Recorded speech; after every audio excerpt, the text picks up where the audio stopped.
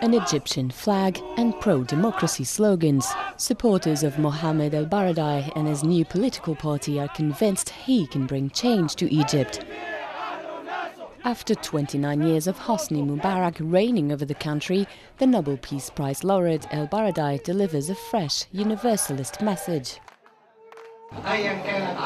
Whatever religion, politics or ideology, we are all part of this country. We should all be able to express our opinions and live without fear. We should be able to live in freedom and dignity, knowing that our fundamental rights are respected. Opposition parties like his are now pushing for a constitutional change that would allow candidates that are not vetted by the regime to run for presidency in 2011. ElBaradei is already on the campaign trail, and here in Mansoura, his message gets a very warm reception. We're here because the country needs to improve. We need better schools, better healthcare, and everyone should have enough to eat.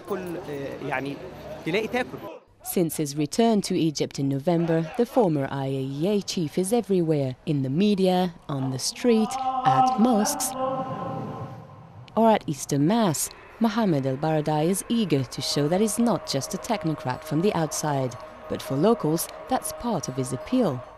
He is regarded as clean because he has been far away from Egypt. Many of the most prominent political forces, including the opposition forces, are regarded as co-opted. ElBaradei's campaign is just beginning, but is already testing the nerves of the authorities. Earlier this month, dozens of opposition activists linked to his National Association for Change party were arrested after demonstrating in favor of political reforms.